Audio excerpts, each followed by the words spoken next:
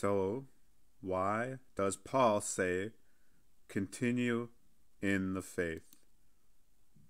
Well, the answer is because you have to continue in the faith, and there's some that do not.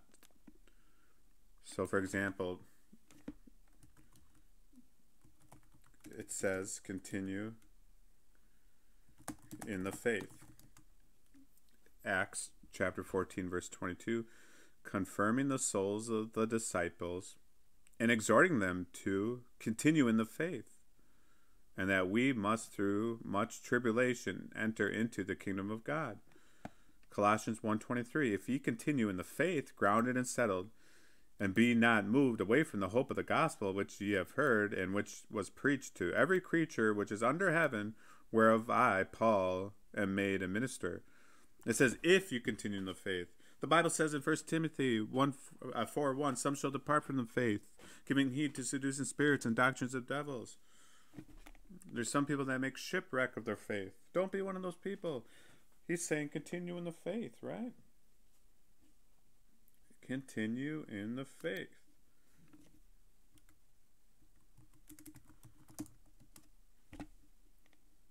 Psalms 73:27, and for lo, they that are far from thee shall perish. Thou hast destroyed all them that go a whoring from thee. So in other words, those people that were a Christian and leave, they're going to get destroyed. Need more proof? Let's go to Isaiah, I think it's Isaiah 1:28, because I want you to be convinced. So Isaiah 1:28, let's see here. And the destruction of the transgressors and of the sinners shall be together, and they that forsake the Lord shall be consumed. So it's talking about those people that are transgressors, that forsake the Lord, their punishment is going to be with the sinners. It's that Bible verse again where it talks about those people that in, 1 Timothy 4:1, where they forsake the Lord, and the Bible says they depart from the faith, and now the Bible says if you forsake the Lord, you're going to be consumed. And we just read in Psalm 73, I think it was, that those that go a whoring from God are going to get destroyed.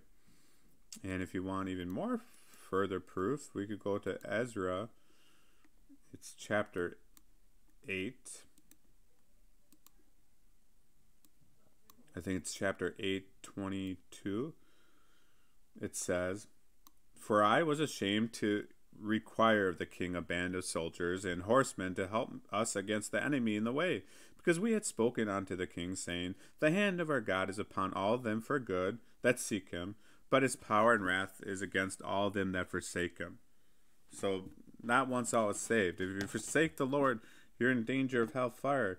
In 2 Chronicles 15:2, it says, and he went out to meet Asa, and said unto him, hear me, Asa, and all Judah and Benjamin, the Lord is with you, while ye be with him. And if you seek him, he will be found of you. But if you forsake him, he will forsake you. So Bible verse after Bible verse. If you forsake the Lord, he's going to forsake you. You're going to get consumed. You're going to be destroyed. The lukewarm, he's going to spit out of his mouth. Repent, or your name's going to be taken out of the book of life. Who has their name written in the book of life? It's saved Christians, okay? So if your name's taken out of the book of life, you're not going to have your part in the holy city, New Jerusalem. You're not going to be in heaven, and you're not going to be with Jesus. But the good news is that the Bible says, return backsliders. I don't know if I have it exactly like that. Return backsliding Israel, backslider. He wants you to return.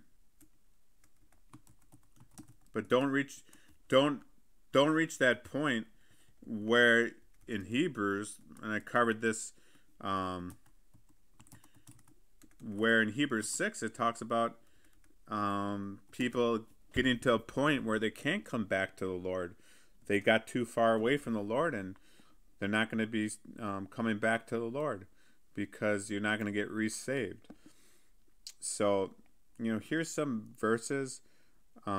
Jeremiah 3:12, it says, "Go and proclaim these words toward the north, and say, Return, thou backsliding Israel, saith the Lord, and I will not cause mine anger to fall upon you. For I am merciful, saith the Lord, and I will not keep my anger forever." So here you see, he's talking about backsliding Israel, and he wants her to return to him. Just like if you're a backsliding Christian, the Lord wants you to return to him. Forsake your sin, confess it, and return to the Lord Jesus Christ. That's what he wants you to do. If you left your first love, come back to it. Are you loving something more than Jesus Christ, whether it be a spouse, a child, or entertainment or pleasure? Well, repent and come back to the Lord Jesus Christ. It says in Jeremiah 3:8, "And I saw when for all the causes whereby backsliding Israel committed adultery, I had put her away and given her a bill of divorce. Yet her treacherous sister Judah feared not, but went and played the harlot also." So here he gives Israel a bill of divorce. A lot of times people get married and think, well, I found the love of my life, and they did. I'm never going to leave this person. And what ends up happening? A lot of times they leave that person. At the beginning, they said they weren't going to do that. And it's kind of like that because why? The Bible says that it's a marriage relationship with Jesus Christ. And when you first get saved or we first come to Jesus Christ, you think that's not even possible. I'm never going to leave the Lord Jesus Christ, but yet people do. And that's why these warnings are here.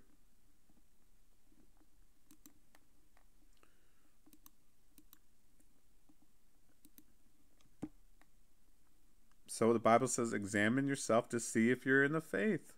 How are you doing? Maybe you were once in the faith, but you left your first love. So the Bible says, examine yourself to see if you're in the faith. You don't want to get to the point where you hear about that one person and they were once a Christian and now a hardened atheist, because that happens. Once a Christian, always a Christian? No. The Bible says a person leaves the faith.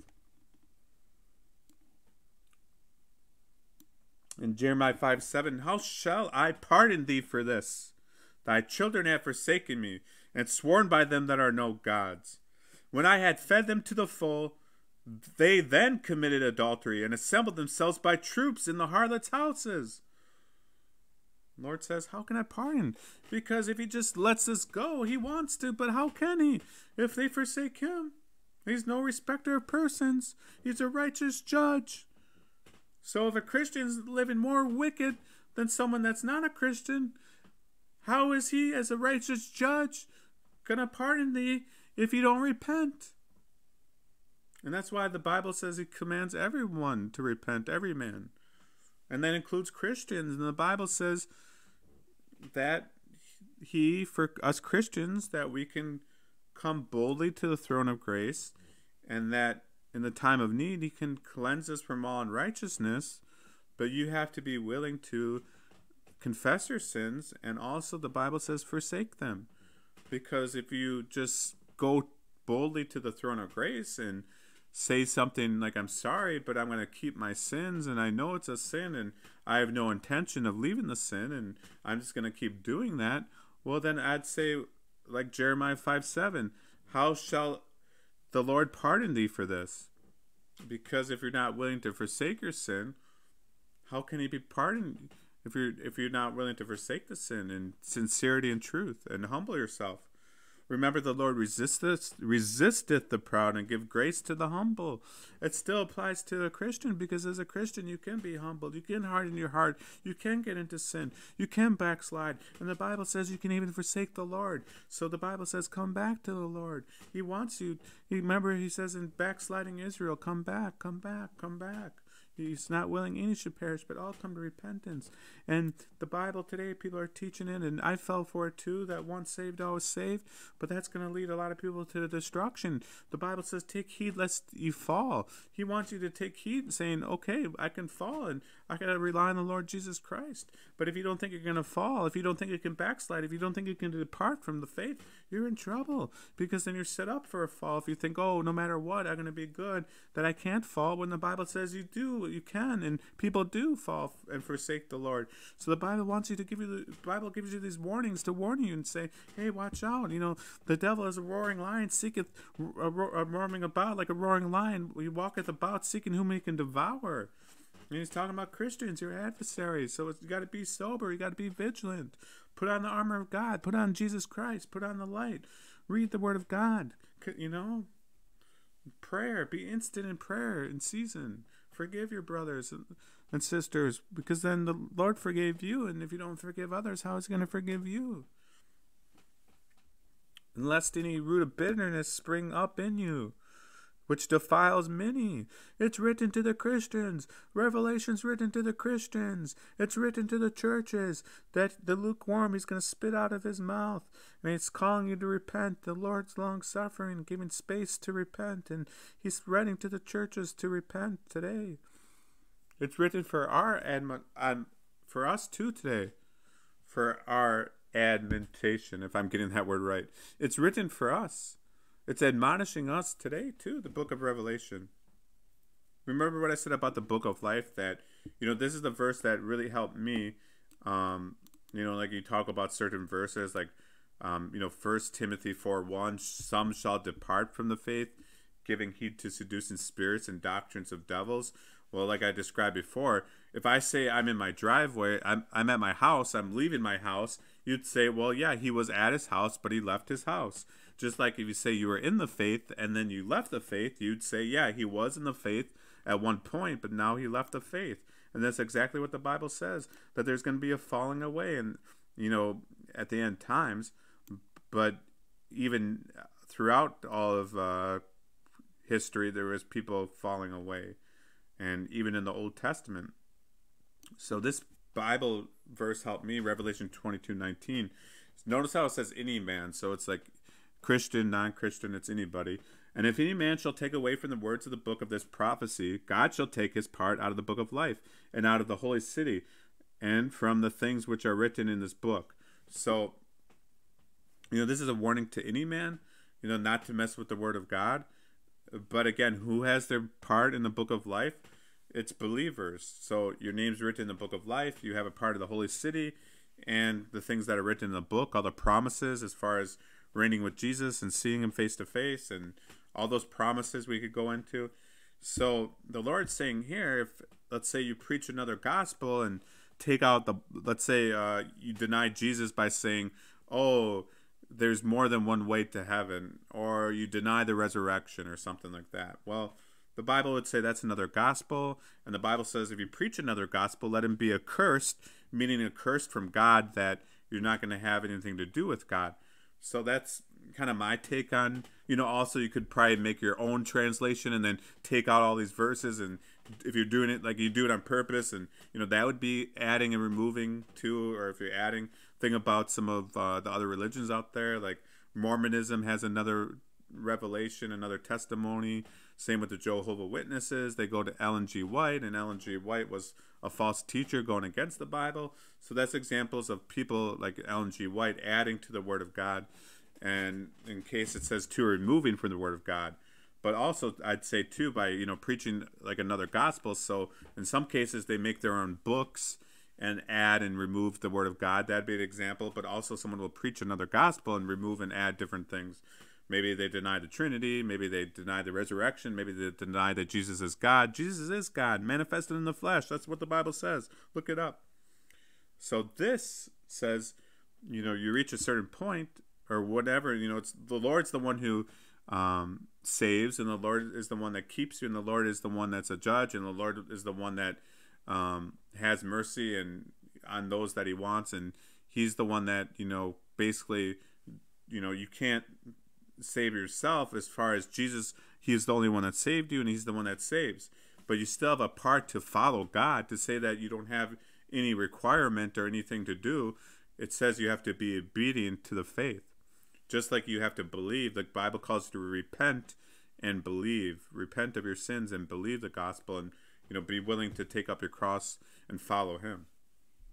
So this verse really helped me, Revelation 22:19, where You know, the Bible says that he takes people's names out of the book of life. That's what it says. God shall take away. So it's just not some idle warning. God takes away from the book of life, meaning that there was once people that, were saved and they became apostate. And in this case, they were adding and removing from the words of God, from the Bible, and some cases preaching another gospel, or maybe coming out with books going against it, making up their own, and they fell away from the Lord. Well, the Bible says then their names are written on the book of life. And then in Revelation 3, it says too, I think somewhere in Revelation 3, I could type it in.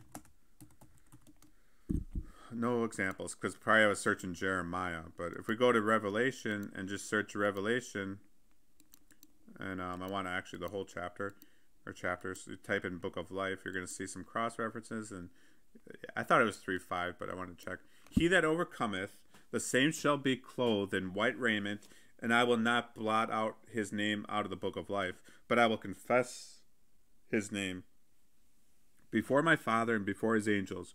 Now remember, the Lord says, if you deny me, Jesus is talking to Christians, right? He says to Christians, if you deny me, and well, anyone too, but talking to Christians too, if you deny me, I'm going to deny you before my Father. And that's why it says, I will, if you're an overcomer, then he's going to confess you. And you have to have that white raiment, so it's like that Bible verse where he didn't have his wedding dress. He wasn't let into heaven because he didn't have his garments. He didn't have his white linen garments, and he was out of place. Imagine everyone dressed the same, and like everyone's wearing the white linen garment, and then you see one person not having it. That person would be really easy to spot, right? And they said, that person's not wearing the white garment, cast him away, cast him out of cast him out of here. So you got to be an overcomer. And that part of that overcomer is, enduring to the end and keeping the faith. And our faith is how we overcome. The faith in Jesus Christ and following him is an example. And, abiding in Christ and abiding in the Holy Spirit, resisting temptation, and the Lord will provide a way out. And to, when persecution and tribulation happens, to endure it, to accept it, to go through it and keep the faith. Not to deny Jesus Christ. Those people that get the mark of the beast and worship the beast, they deny the Lord. They're not going to go to heaven. When the mark of the beast comes, they're going to hell. Let no man deceive you. So the Bible warns about false doctrines, warns about another gospel. The Bible warns about people making shipwreck of their faith. And I thought shipwreck of the faith, I thought, well, they're kind of like, aren't really solid Christians anymore, but don't be deceived. A double-minded man is unstable in all of his ways, and you make shipwreck of your faith, then, you're in danger of becoming apostate if you don't come back. Total shipwreck. I don't know if that means you're at the apostate state, or maybe there's some time to get back. Get throughout the life boat, or throughout the, I don't know that song, the life, throughout the lifeline to that person that's maybe drowning out there, and get him back. So, and this helps so much understanding this, because it says if you see a brother sin. Oops, again, I was searching just Revelation, but I'll just search the New Testament. Let's see. Just Matthew to Revelation. Now, if you see a brother sin, which is not a sin unto death, and you give him life, it's in 1 John, I'm thinking. Let's see. But there's other verses that go along with that too. I think Matthew 18:21 might be one. But Matthew 18:21 says, then came Peter to him and said, Lord, he's talking to Jesus, how oft shall my brother sin against me and I forgive him? Till 7 times? And look what the Lord Jesus, because he thought, should I forgive someone 7 times? And then, so, but Jesus saith unto him, I say not unto these until 7 times, but until 70 times 7, which is a lot. So the point is, you forgive your brother. If he's genuine and wants, says sorry, you say, okay, yeah, I know I've sinned before too, and I forgive you.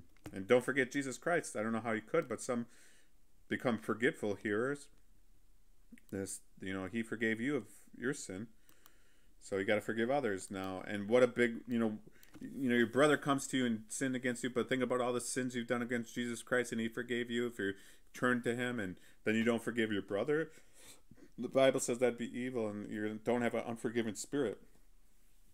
So forgive. Make up with your brother before giving your gift at the altar. Make sure you forgive your brother. So 1 John 5:16, if any man see his brother sin, a sin which is not unto death, he shall ask, and he shall give him life for them that sin not unto death. There's a sin unto death. I do not say that he shall pray for it. So the only thing about that verse, I'm not sure at the end if it's saying, like, don't pray for that person to commit the sin unto death. Other people will say, well, don't pray for that brother if they committed a sin unto death. So, like, I don't know if it's saying, like, don't hope, because God's not willing any should perish, right? So you shouldn't be saying, oh, I hope that person out there makes that sin unto death and they go to hell, and then that's unloving. You don't want a person to get that far where they make the sin unto death and they're going to hell and there's nothing they can do about it. So you don't want to pray for that. You want to pray sometimes for God's judgment. Like, yeah, that, in Psalms it talks about that. And maybe a lot of times those people were already completely lost. The Lord knows that. But, if you do think someone, is kind of not at that point, you'd still want to see him, get punished if they don't repent and maybe face some kind of judgment, but also come back or receive the Lord. And sometimes, through God's judgment, a lot of times they see that. Think about Nineveh, and they were preached judgment and they repented then. So, that'd be a good case for Nineveh. A lot of those people didn't commit the sin unto death, and they were preached, okay, if you don't repent now, here's your last chance. You're going to get destroyed, killed, and end up in hell, basically. And they repented. So, you don't want to see Nineveh, like, I don't know where Jonah's heart was. If he was thinking that kind of thing, I'm not sure. But, there's some people that might have saw Nineveh and said, I want to see them destroyed and go to hell right now. But the Lord gave him time to repent because he's long-suffering. So if you see a brother sin not unto death, and give him life for that. So if you see a brother sin, this is why it's so important. The once saved, always saved. It's so misleading and so dangerous, because if a Christian thinks, oh, I can't fall away, I can't go to hell, I can't become apostate, and even if I do, I'm still going to heaven, they think, well, that's not what the Bible says. So then if you see a brother, an example, like I saw someone, and I had a bad experience with drinking, and I needed that brother to come to me and help me out. But in this case, I saw someone now drinking, and I said to him, hey, basically I said, the Bible says drunkards shall not inherit the kingdom of heaven, that you have to repent from your drunkenness. Otherwise, the Bible says you're going to hell if you don't repent. And let's say you stay a drunkard and the Lord wants you to come back and get away. That's what you try to do. And you can pray about it, and you want to give them life for that, so they come back, so then, oh, I didn't realize it was that serious, and I thought, I would be okay. They might think that, because sin deceives, and they think, oh, it's not that bad. I'm sober most of the time, but, I'm just drinking on the weekends and, binge drinking. That's bad enough, and tell them that's a sin. And then they say, okay, I didn't realize it was that bad, and then they say, Lord, please help me. Please give me a little time. Or sometimes they might turn right away, but they might say, I need some time here, and I want to turn today, and, I think the Lord will give them some time and stuff. But the point is to turn soon. And then you help that brother out and you gave him life. And otherwise, if they would have kept going down their way of drinking and become a drunkard, you don't know how it's going to happen. If maybe they never turned from it and they got worse and kept drinking every day. And the Bible says about that drunken servant, he was a servant, right? So don't act like he wasn't. He was a servant of who? The Lord. And he became a drunkard. And then the Lord came back, and the person never repented. And then he's tossed where there's weeping and gnashing of teeth. He's tossed into hell. He went to the lake of fire eventually. So that's the warning. So, like, now that I understand this, I want to tell you guys, because I taught it before. I thought, yeah, once saved, always saved. That's what I got taught. But, the Bible says he's faithful to that promise, but you still got to be faithful. Remember in Jeremiah, I described the marriage situation where someone gets married, they think, this is going to be forever, and stuff happens. And that's just like us, guys. Christians are married to Jesus, and you think at first there's no way this is going to happen, but the Bible says take heed lest you fall. So you don't want to think, oh, it's never going to happen to me, and then I can, and then I'm such a strong Christian that I can never get into this, and then that's not a good way to think. And then you want to talk about accountability. Well, that's with the Lord first, through the Holy Spirit, and prayer life through Jesus interceding for us. But you also want to have good relationships with other Christians. So then when this does happen, they can, be responsible and say, hey, you got to stop that. If you have to get rid of the computer and toss it out, that's what you got to do. If you got to get rid of your cell phone, toss it out. And if you got to get a new job and it's not working, that's what you got to do. It's stuff. You got to, stuff like that, But mostly, foremost, repent. But sometimes there has to be stuff like that where you get into it and it's so hard to get back out that you might have to just get rid of your computer, get rid of your cell phone.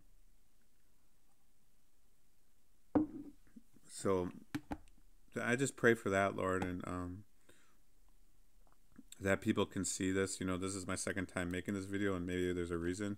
So I better end it in prayer. So, Lord, I just pray this video records this time, and if it doesn't, then maybe it's just meant to be for some reason. But I just pray, Lord, I was once saved. I was saved for a long time, and, I'm still got a lot to learn, Lord. And I just want to help people out there, and I want the churches to see, the people that I know, even at my church, Lord. I want them to see whether it be certain people, that's in my heart, and who believes this, and friends that believe it, and I'm sure someone listening to this is affected by it. And I just pray that people listening to this give it a chance, and if they need to watch a video again or think about it on their own, that they take it to you, Lord, in prayer, and keep studying the scriptures. And I just pray, Lord, that I'm just thankful to God for this warning, because it really encourages me to keep on going and not quitting, keeping the faith and contending for the faith, and quit ye like men and run the race that we may obtain. And it really helps me understand the gospel, Lord, and as far as the great cost of what you paid, and not to take it lightly, and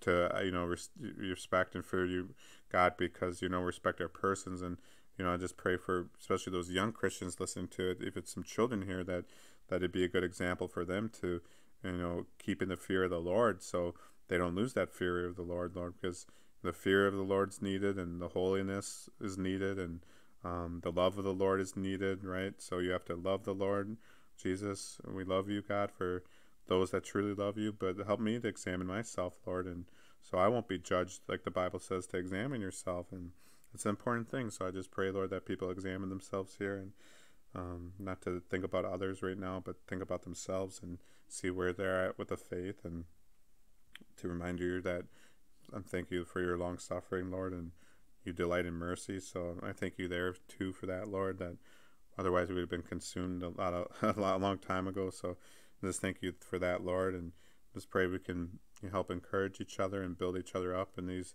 close to these end times, Lord, and just keep on going and taking one day at a time, and because we know the days thereof are evil, and just to take one day at a time, Lord, and keep our prayer life going, and keep the flame, the oil burning, and be the wise virgins, and to be a wise virgin, and to keep the faith as far as a Christian, and be like a wise virgin, I should say, but and I just pray like you said, you cleanse us from all unrighteousness, and I just pray for that, Lord, and I pray to stay humble and meek, and as far as those things, and to watch the tongue. I know that's a trouble with me sometimes, to watch my tongue, or when I'm tired I can get kind of impatient, or whatever you'd say, and so I just kind of confess that and need help there. So I just pray for that, Lord, and I pray that people realize that faith cometh by hearing, and hearing by the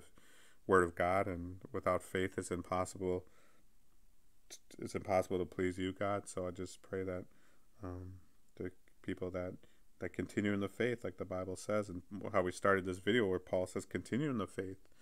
So we got to continue in the faith, Lord, and Paul was trying to admonish us to keep in the faith and keep going. So I just thank you, Lord, for this video, and I hope it records, and hope it can be a blessing to other people. So if someone needs to repent of this teaching, that they see the video and repent.